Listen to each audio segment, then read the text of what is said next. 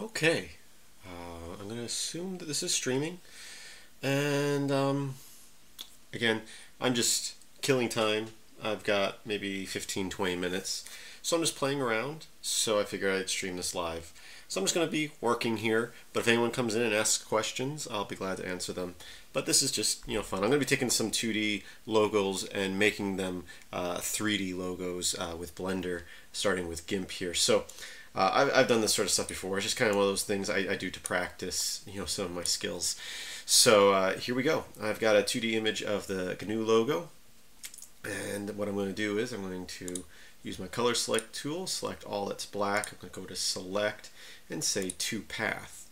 And then in our path tab, which is the third tab over here, I'm going to right click and say export path. And then I'm going to choose where I want to export it to. And I'm actually going to create a folder here, and I'll call them SVGs, and we'll call this GNU.svg.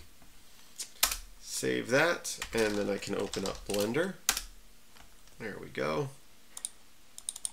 And you can see I'm running Blender 2.77a. Delete the default cube, spacebar, SVG, import SVG, logos, SVG, and I can choose that SVG. And if you go up here, it's there. It's just really small. So I'm going to make sure it's selected, and I'm going to scale it up some. I'm going to hit Control-Shift-Alt-C, Enter, and that will center it on our little cursor there.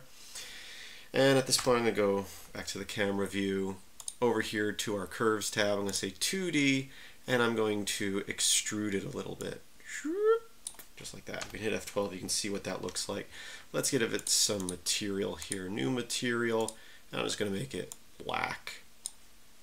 Hit F12. So there we go. Not perfect. This is just, you can make very simple logos 3D using this technique, and some work better than others. Let's go ahead, and what I'm going to do is I'm going to add in a plane, scale that up, and then I'm also going to go to my Worlds tab, and I'm going to turn on Ambient Occlusion, Environment Lighting, and change Add to Multiply under Ambient Occlusion. F12. There we go. Yeah, so this one, let's have a look at it from the top here. That's what it looks like. Let's go ahead and just move that over out of the way for now. And we'll make another logo. Let's go ahead and do one of Tux. Now I got this offline. I don't really want that that circle. So I'm just going to use a circle selection tool here to select Tux, like so. And I'm going to Control-Shift-I, or just Control-I to invert that selection, and delete that. And now I can select everything that's black. Probably better to use a higher resolution. This is a very low resolution. But with that selected, I'm going to go select to path. And the same thing, we're going to export that path. I'll call it tux.svg. Going back into Blender, space, SVG. And I'll choose Tux. And again, it's there. It's just really small. The resolution's really small on some of these images here. So I'll make it a little bigger. And yeah, that would look better definitely if it was a higher resolution image. I could have found a higher resolution image. That was just the first one I found. That was like a solid color, not shaded, saving me a little bit of time there. Center that, and we'll make it 2D and extrude it a little bit. Extrude right there. Let's see how that looks. So he's still white. Yeah, that one didn't come out that great because just the resolution's kind of low. Not horrible though. Kind of horrible. I do have some images here that are a higher resolution. Let's do this Ubuntu one. It's got some color to it. So what I'm going to do here is I'm going to select the transparent background and then Control-Shift-I to invert that. And then up here I'm going to choose selection to path. There it is. Right click and say export path. We'll call it Ubuntu, or however you want to pronounce it. Again, SVG. Import it. Did I not save that? Did I forget to put the extension? Probably. Export that. Yeah, there it is. So we'll just say ubuntu.svg.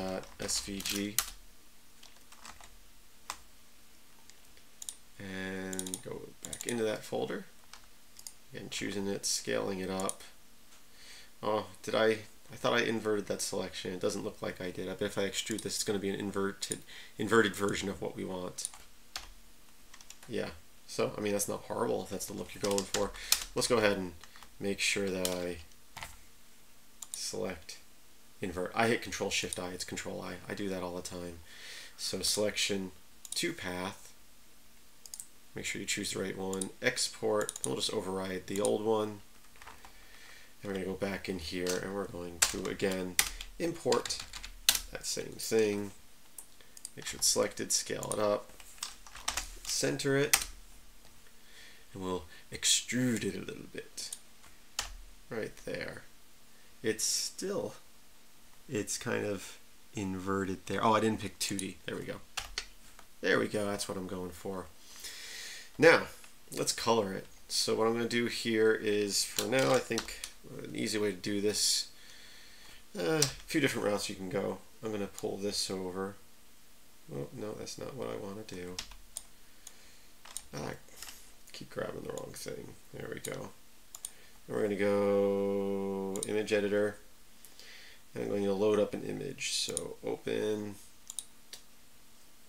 here, images. I'll open up my Ubuntu image right here. So there we have that image, and I can now select the colors from there.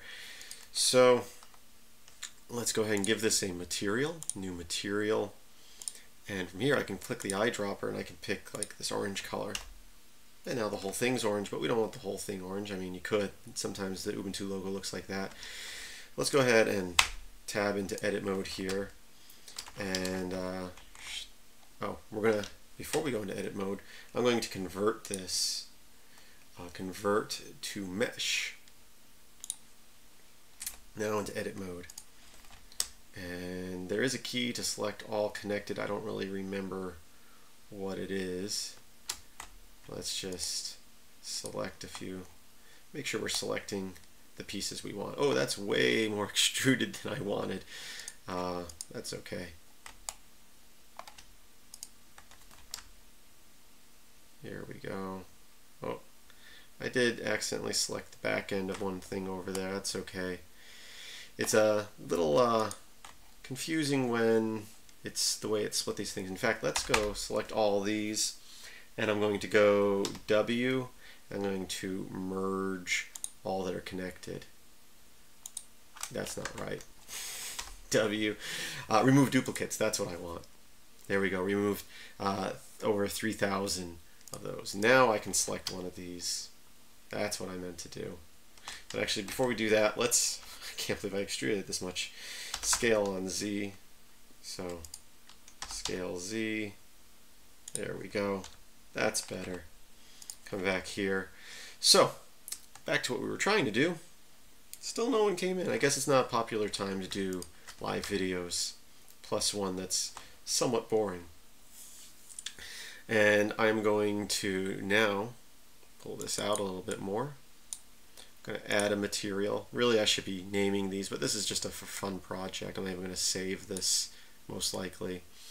But I just create a new material.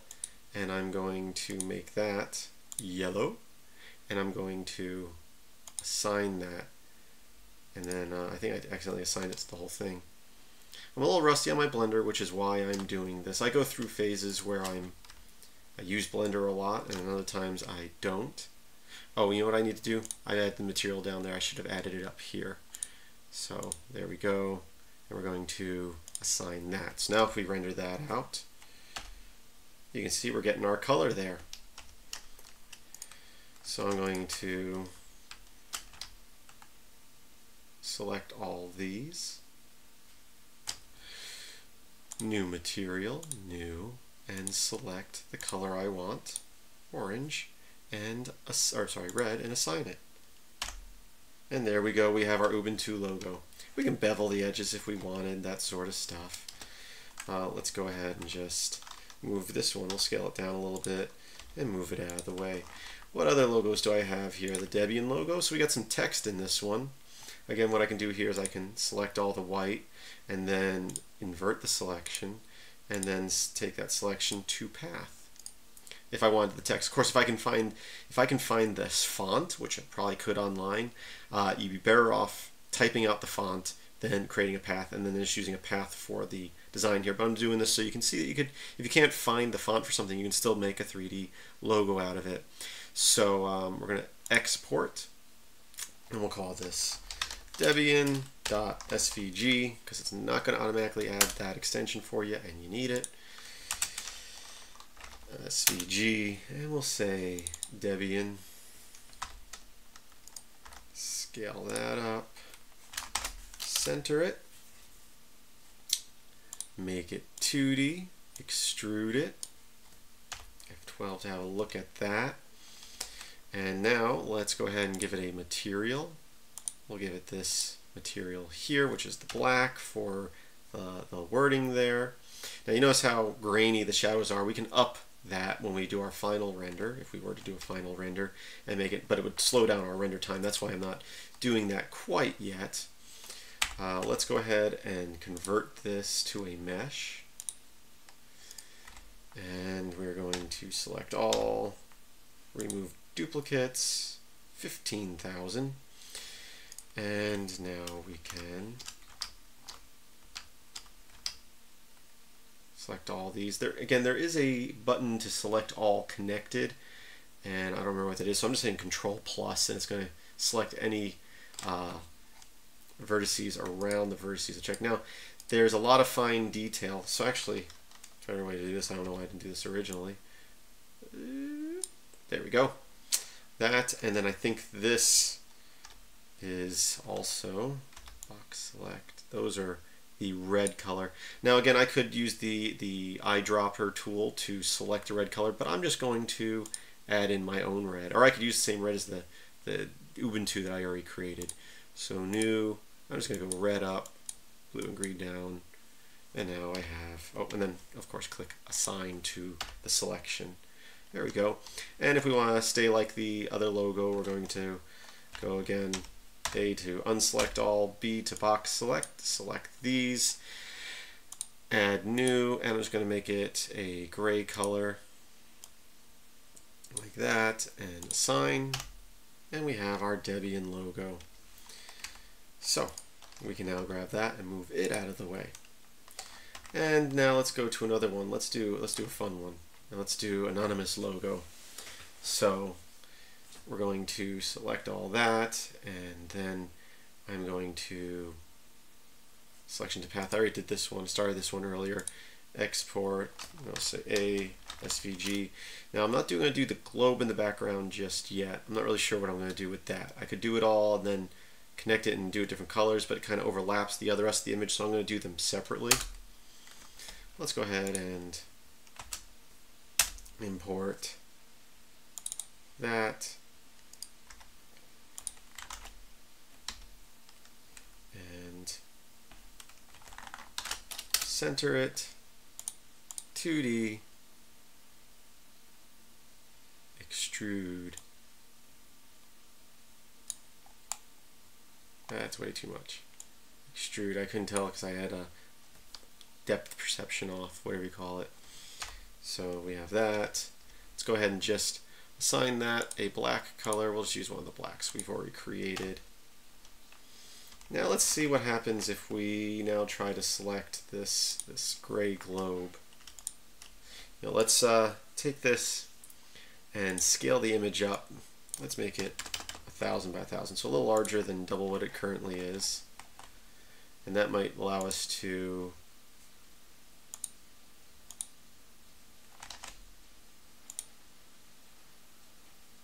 threshold. Let's see. Why is it selecting? There we go. Looks like it selected it good. To path, file, export. We'll call this a2.svg. And I'm going to then import that. This will be the last one I do. No one's joining this live video. And I'm going to scale this up, and then I guess I can just align it manually. Not that hard to do, right? Well, let's center it. That might make it a little bit easier. And technically I could center it on the other logo. Scale, grab, something like that. That's not perfect, but I'm not going for perfection here. Let's extrude it just a little. Look at that from the side. Extrude it down a little. If I hit F12 now, there it is.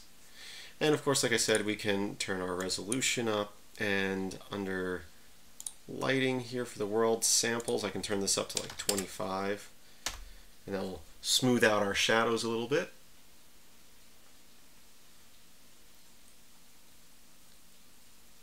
And here we go. Oh, hey, I was just about to finish this live chat, or live video, as someone came in. This was just kind of a, me playing around, Morgan. So thanks for joining. Sorry I'm going to leave just as you got here. But basically what I was doing was taking 2D logos and turning them into 3D logos with GIMP and Blender. And you're about to see our final product here of just a few of them.